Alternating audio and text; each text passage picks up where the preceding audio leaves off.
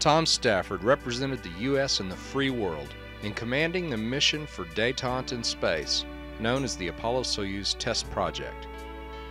Commanding the Soviet side of the flight was Alexei Leonov, the first man to walk in space.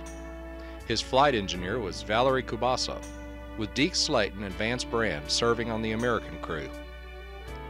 More than a regular space mission, this flight opened numerous doors between the U.S. and the USSR. By leading that effort, the Soviet people became well acquainted with Tom Stafford during preparations for the mission. Launched on July 15, 1975, the Apollo carried the docking adapter necessary for the two craft from different nations to dock. On July 17th came the famous handshake in space. Here. Nice to see you. Here. Очень рад. Это роща день. Советский Союз, Соединенных Штатов. The crews spent time on each other's spacecraft doing experiments, eating, and enjoying the company. The two commanders told the people on Earth their thoughts.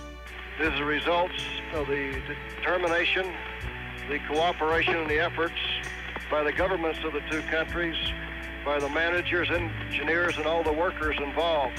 It's been a very rewarding experience.